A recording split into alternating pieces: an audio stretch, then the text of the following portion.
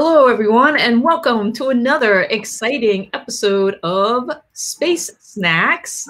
Today, my special guest is actually a good friend of mine, Ryan Kobrick. Hey, Ryan, how's it going? Hi, I'm on Space Snacks. Good, how are you?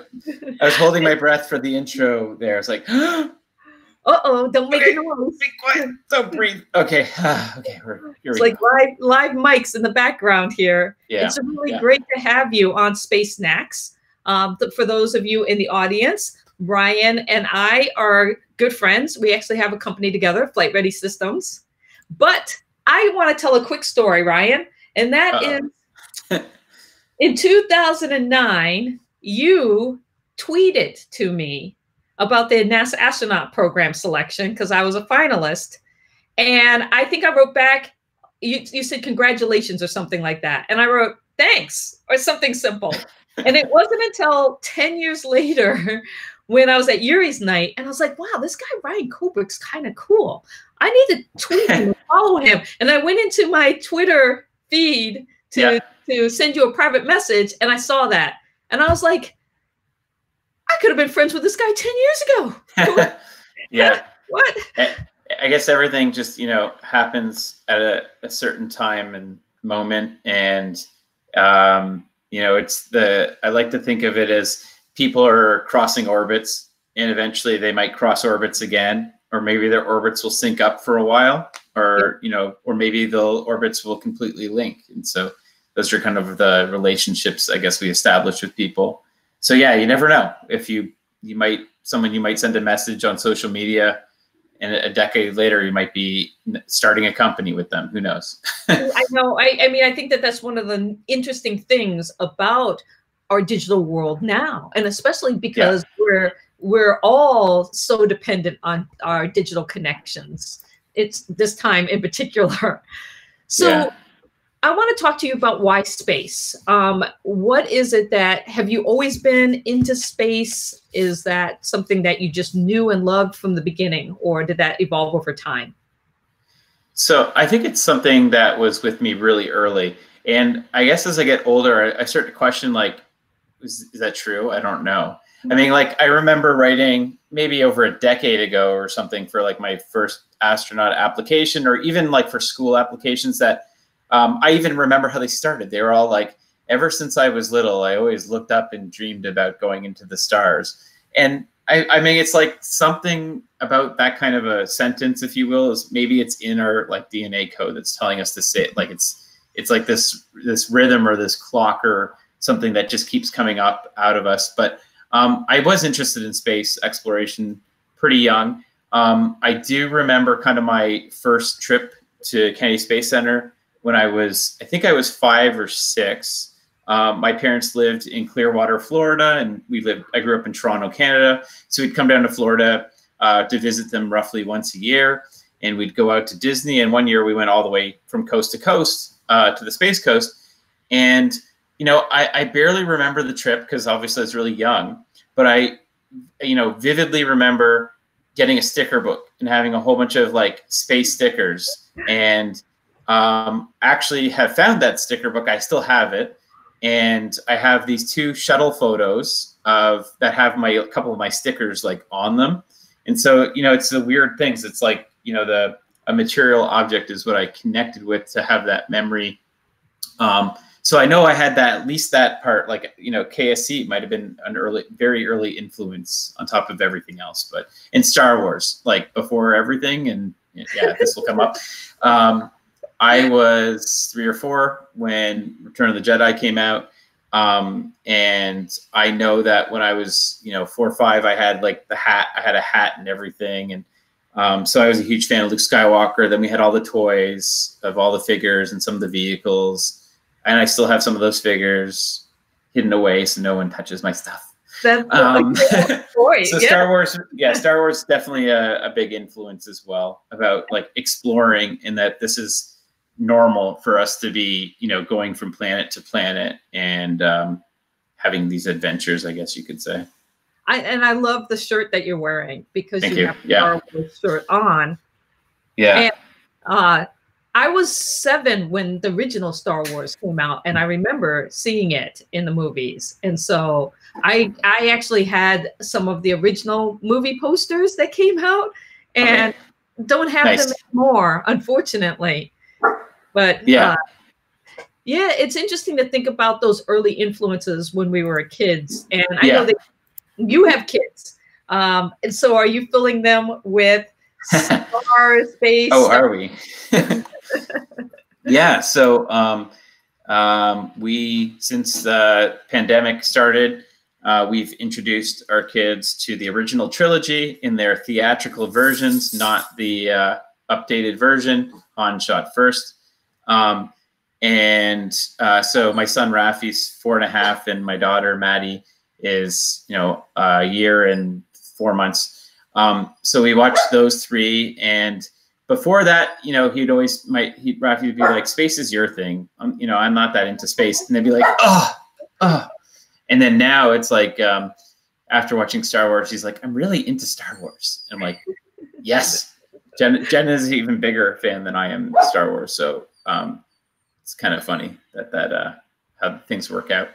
So he has some of my Lego and other Legos, and they're all the characters, and even like little play fighting here and there where it's like Boba Fett versus Han Solo getting frozen in carbonite. So it's a lot of fun. Sorry, my dog's decided to join the call. No, that's okay. Yeah. And so, Teddy, come here. Bring Teddy. Put him in your lap. That's fine. He's gonna get a cameo, and then he's gonna get thrown out. Just because he will be distracting. But he's so cute. Yeah, this is this Teddy Mercury.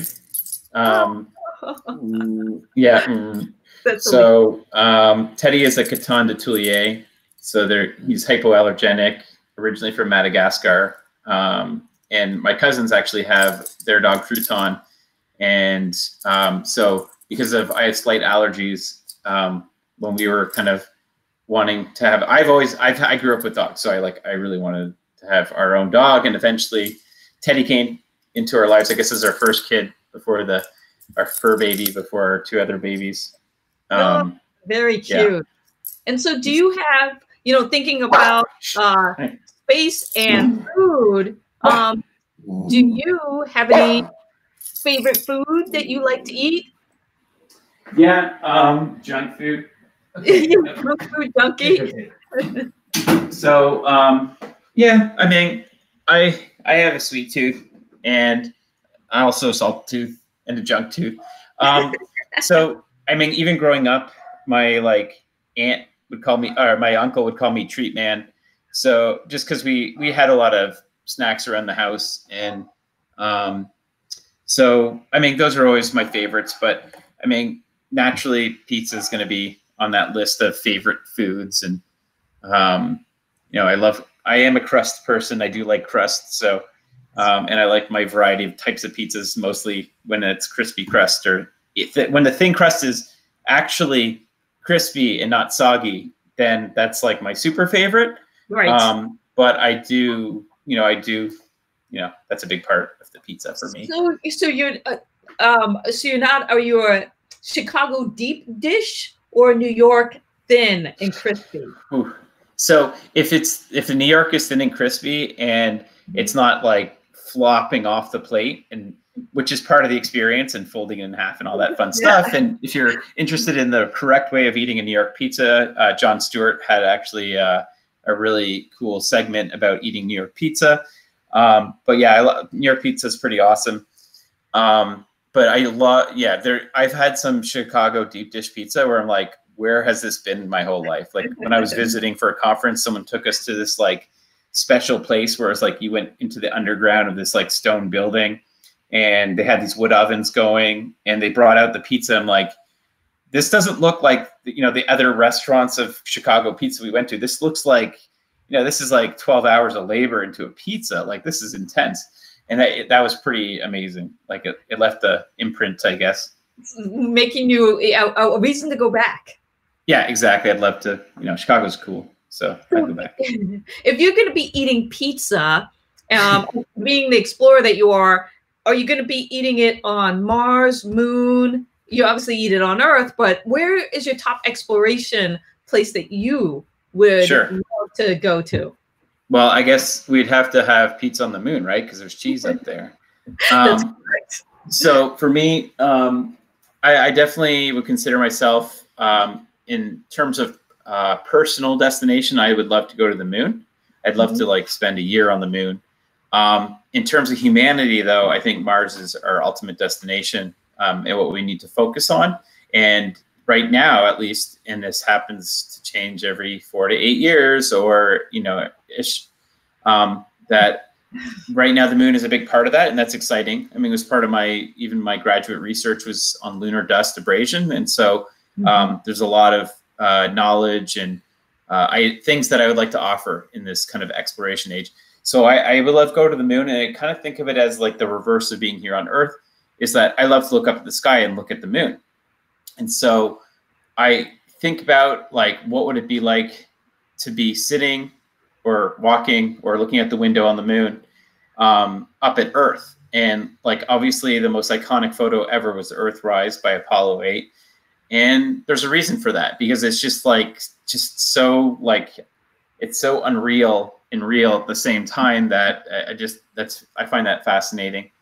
And it's funny because I've seen things like people, and I have to correct this, science correct that something now, like people post like, oh, they're not seeing the whole Earth because the shadow of the moon is blocking it. And I'm like, no. But let's talk about if you have two balls in space, both pointing at the sun, and you're on the sunny side of this one, and that one's over here, your neighbor, and you're both looking at the sun, then there's going to be a shadowed side, dark side, not, or excuse me, I shouldn't say the word dark side either, right? Should be saying far side. Far side. That's not going to be illuminated. And so, I think about it more and more. Even in the last month and a half, I've thought about it a lot more when I like take the dog for a walk or whatever, as I look up and I kind of think about what phase the moon is in which way the sun was just, and I just kind of like have this, it's almost like the Nicole Stott moment, like I'm standing on a planet kind of moment where I'm looking up and I actually feel like I can, I have a better sense of like the entire solar plane of the entire solar system. And then I start kind of looking at the bright objects and I start seeing like, the planets are near that same plane. And just like, you just have this like swooshing arc, almost like Earth has its own rings that you're looking up into space at the same time. And it's like, it's a pretty cool feeling to have that understanding. And the one thing I found that I wanted to try to translate this to students a while ago. And so there's a bunch of animations that are online, like moon phases. So if you look for those, I'm sure you'll find a couple of videos, and do that, go figure out what phase the moon is in, and then kind of where's the sun, where's the moon, where Venus is near the moon right now. A lot of celestial things are lining up for that kind of opportunity. It's interesting because that's such a big misconception, is the, phases of the moon, and trying to get that out of people's notion of what they're seeing in the sky. So if you're going to be on the moon and you're going to be eating your nice, thin, crispy pizza, who are you eating it with? With you, of course. I knew you were going to say that. Me, yay. Yeah. You're the first one. Like, I'm bringing cyan. Yeah. I mean, it's a great question. I don't know. I want it to be real, I don't want to be like, I will take Albert Einstein and Jerry Seinfeld, and but like, I want my family, if I can have my family there. The people that you share meals with all the time, or that are important to you, that you want to be having that with. And I'm not part of any kind of Facebook pizza lover or whatever group, but if I was, and if you're a group, if someone out there is a member of a specific item like pizza, and then they probably want their like club with them, Yeah, the thing about it is you can bring somebody who inspires you. A lot of times you think of those people, but in reality, man, I want my best friend, or my husband or somebody. But the interesting thing about that is my husband's not a space guy. So I'm like, ooh, do do I want to bring somebody who might not appreciate it on the same level as me,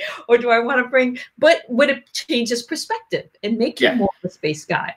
And so those are some of the times that I think, do I bring somebody who would be as giddy as me, or somebody who I would hopefully shift their perspective?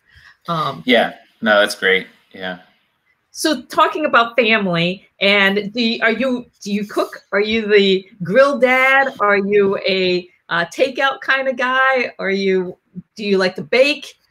I kind of think of myself as a primitive cook, like open fire type heat, like direct heat to object kind of person. So most things that I can make, I guess you could say, are in a pan or in a pot, something on the stove top. Yes, I like to grill, but probably don't grill as much as I would like to, or because I mean, it's just, that's the way it is. For me, I barely know how to use an oven. Like, not that I don't know how to use it. Like I'm probably, one of those people, I keep walking into people's houses and reprogramming their clock on everything. So I see a clock that's the wrong time. I'm like, can I fix that? And they're like, you know how? And I'm like, yeah. And they're like, boop, boop, boop. So like for me, like the oven is like something that it's not a challenge. It's just, I don't know. It's something about it that just doesn't speak to me, I guess. But you are not a baker. No, I'm not. And I was thinking about this, and this is kind of like where the engineer in me comes out. And I've actually prepared a reading about this. Yeah. Fantastic. Yeah. So let me share an image here, and then hopefully you can share it.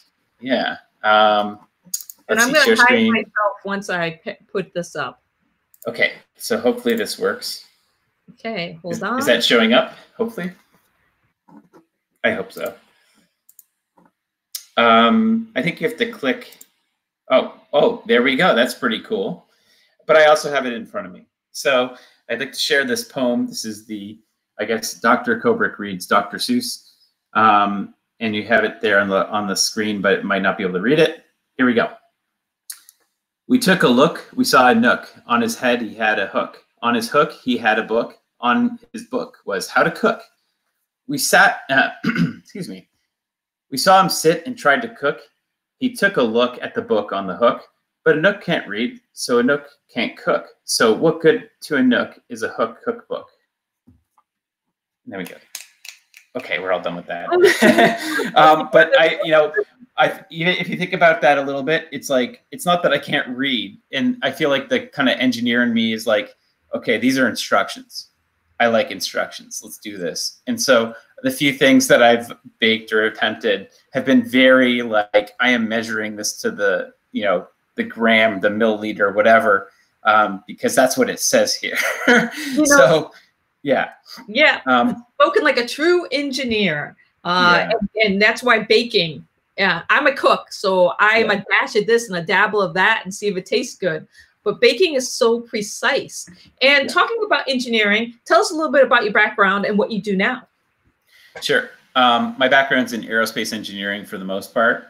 I guess you could really say that my background is I'm interested in the way things work. And that's kind of what's driven various interests. And human spaceflight is my passion. So from all of that, where I'm at now is that I'm an assistant professor of spaceflight operations at Embry-Riddle Aeronautical University, Daytona Beach.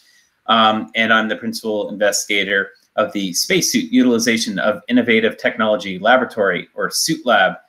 We're focused on human performance, and spacesuits are kind of like the centerpiece. They're kind of what inspire me and others. Doesn't mean we're only doing spacesuit related activities, but it does mean that we're like 95% of the time focused on human spaceflight and operations. So we work on IVA, which is intravehicular activity, where they're sitting in the cockpit, range of motion to see, what buttons can they reach at the right time if they're wearing a suit or not wearing a suit. And so we use motion capture for those kind of studies. And then the common link here to Cyan is the analog research, where we're out in the field doing EVAs, or extravehicular activities, meaning you're outside of your spacecraft, and that is also usually in a spacesuit.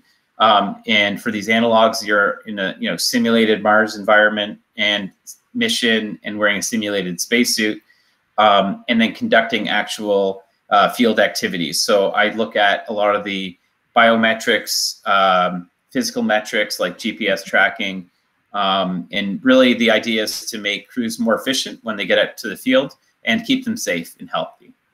Yeah, that's really cool. And you also do things with your students, and you take them to kind of, you run your own little analog to some extent, Yeah. but it's as aquanauts, kind of. Yeah.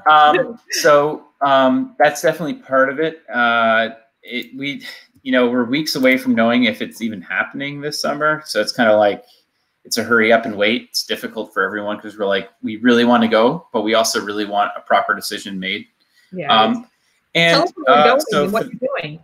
Yeah, so the past 3 years, and the program has changed year to year, but the last 3 years have been involved with the Greek partner, Get Lost, and we've had an awesome time with working with them, where we spent 2 weeks living on a sailboat, going island to island in the Greek Cyclade Islands, Cyclades, and that's one of my favorite parts because I grew up as a sailor. I actually raced competitively for over 10 years and 7 world championships, and I didn't know that about you. I keep sailing. Like the last thing I did was like a Florida State Championship a few years ago, and so sailing's a big part of my life, so that was kind of what attracted me to this summer abroad program. Was like, they're going to live on a sailboat. What? Like, I don't even care about the rest of the details. But then we spent a week in the mountains, in the Greek mountains. And so that was kind of the baseline for it for the first few years. And then last year, we actually took them for the 4th week to Cologne, Germany, to go to DLR, which is the German Aerospace Center. And we were able to interact with their scientists and go to the European Space Agency's European Astronaut Center, the EAC, and spend time in kind of one of their first student summer showcase that we helped initiate. So that was really exciting.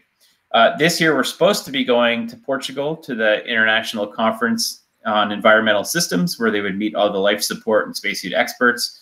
And then after that, we'd be going to the Canary Islands for 2 weeks to scuba dive and basically explore volcanoes and link that to the comparative planetology of volcanic activity or former volcanic activity on the moon and on Mars.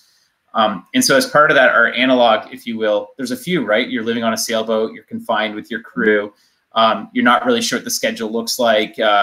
You've got all these other factors to keep in check for your health and attending classes. And so you've got a mental load going on. The hiking part in the mountains. So we actually hiked Mount Olympus, which was 3 days up and 1 day down. And so again, you're like, what do I need for this trip? What kind of proper clothing or lack of clothing, snacks, because we know we're going to get to a place where we're going to stop for dinner kind of thing, but you need to have a lunch or whatever packed. So all these things are important. And then so the scuba diving part of it is to specifically match to what would it be like to walk on the moon. So we actually changed the weight distribution of not significantly, but enough to feel it, where the students will just kind of try to walk on the surface of the ground. And they're kind of like, you're not neutrally buoyant because you do have a little bit more weight than your buoyancy. And they're kind of all over the place. Then we add a weight belt onto them and it sinks them down. And we do the math with them to figure out what would it be like to be 1/6, gravity load, if you will. And they're like, oh yeah, I'm a lot more anchored. And then we add more weight onto the back of them, which simulates the primary life support system, or during Apollo, it was called the portable life support system because it wasn't attached directly. And we put weights in the back and it changes their center of gravity. And so one thing the Apollo astronauts experienced was that their backwards CG, or center of gravity, actually caused them to fall all over the place. They had difficulties getting up and down because of how pressurized the spacesuit was as well. And so, if you Google astronauts falling on the moon, you'll find some fun stuff. I won't do that now because we might be going too deep into the sharing screen ether there. So yeah, that's gives them an experience of what it's like to be moonwalkers. That's really fantastic. And I make an excellent TA. So saying, yeah, anytime. you know, but so what about food? Because food's such a big part of that. What kinds of things do you like to have in those types of environments, whether it is with your students or being in an analog? I know you did FMARS, you've done MDRS, you've done all of these kinds of things. What do you see as the type of food that you like to have? Yeah, so space snacks, of course. Let's bring it right back to space snacks. I like peanuts, trail mix type salty snacks. I think I feel like, oh, I'm getting energy from this. You know, like I don't feel like I'm just like wasting junk into me. Although like I mentioned, I like junk food. But so those kind of things, like I feel like I'm powering up or something when I have them, and I like them. Yeah, I'm a salt girl. Yeah, I like peanut butter is like my staple. So you know, people that knew me growing up knew that I could probably have peanut butter sandwiches every day for lunch and I wouldn't care. Like I'd be fine. Wait, but yeah, chunky or smooth, because it makes a difference. The real question is salted or unsalted. Oh, or because I've discovered that. But I usually we have natural peanut butter, so it's naturally chunkier now, not before. And now when I go and have like a name brand peanut butter that has like sugar, salt like loaded into it, I'm like, what is this? This, you know, I'm becoming a purist, I think, of but I like to add a little bit of salt when I put peanut butter like on a bagel or toast or whatever. I usually add a little bit of salt. So mostly smooth, I would say. Natural chunky, but not like chunks of peanuts. Like not like unnatural natural. It's like we've made smooth peanut butter. Now we're gonna go bang and smash some nuts and throw it into the peanut butter and combine two different things. So yeah, it's all about having one peanut sitting on top, right? Who gets that one peanut? I think it's interesting that you've been able to make that switch to the natural side of peanut butter, growing up with the refined sugar, added salty. And is that mainly because of having kids? No, I credit Jen, my wife, with just healthier living, buying the right things, and just adapting to it to the point of like, yeah, I actually prefer it. Although, like I said, I do like to add salt, which is not part of the staple main ingredient of peanut and oil. Or so there's that slight change, but I think I totally derailed the question. But yeah, like snacks. I mean, I'm always game for snacks, but for long duration missions, I mean, this has been mentioned by lots of different people. Is that the psychological and benefit and actual benefits of fresh food is huge. We had, when we were in the Arctic for 4 months, we actually had 2 aero grows that we tried to stagger. And so we had leaves going on most of them. Was like, we found that salad was the most beneficial, just in terms of like, there's 7 of us, we need to make a lot of food. Yeah. Something that would be important is just like good spice balance to have as well. Because then you can cover up anything, right? I mean, I don't want to be like historically saying this is like a fact, but maybe you can half verify it. Is that in some civilizations, spices became dominant because they were covering up the fact that the meat quality was lower, or was not necessarily rotting, but they wanted to make it last longer, and so spices ended up becoming not just a preservative because you need salting for that, but to actually help cover up quality as well. That wouldn't surprise me, because I mean, we kind of do that now still. Yeah, and so that became in the Arctic. So we didn't. So when you think about it, you're like, oh, 4 months. So wait, 4 months. You didn't have a hamburger, did you? Well, we had texture vegetable protein, and we had 2 types. I don't even know if you could call it beef and chicken, but that's what the bucket said.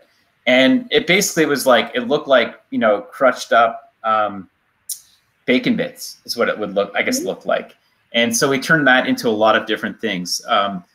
the meatballs were kind of a favorite, I think. But with great food comes great responsibility or great like aftermath, or I don't know how you want to, I can't politely say it, but it definitely hit everyone's GI tract. So it was kind of a favorite going in and a least favorite going out. So all the same. Our time is almost up, but I want to ask one last question. Do you have a favorite celestial object? And if so, what is it and why? So they're all amazing, of course, right? Yay. No, I've always loved Pluto. Pluto's been kind of a, oh, hey, Pluto, how you doing? So thanks for this graphic that you put together. It's a good thing I didn't change my mind, right?